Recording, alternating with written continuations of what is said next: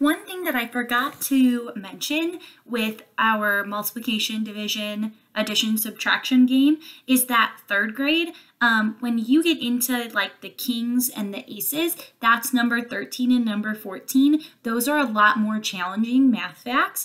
So if you need a piece of paper to work out those math problems, that's completely fine. Those are very challenging. Or even if you would like to just keep certain numbers in your deck until you've mastered those and then add in the new ones, that's perfectly fine too. But please don't get discouraged if you don't know, because those bigger numbers are very challenging and they take a lot more practice. So if you need a piece of paper next to you to work those out, that is okay. Or if you even want to take those out and practice the other ones first until you master those and then put those in the deck of cards, that is completely fine too.